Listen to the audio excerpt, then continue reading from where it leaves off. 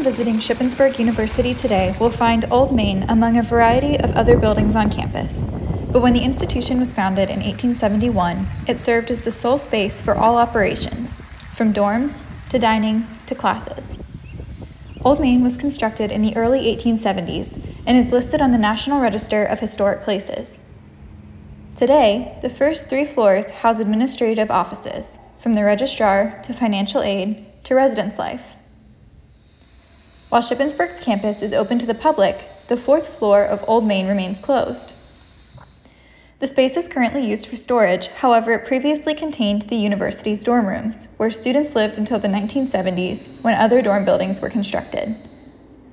Room numbers on the doors and doodles on the walls tell stories of the 4th floor's former purpose and the students who lived there. Another little-known portion of Old Main is the basement.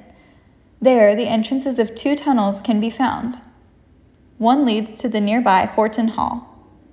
Another travels underground to the institution's former steam plant, which is now the engineering building.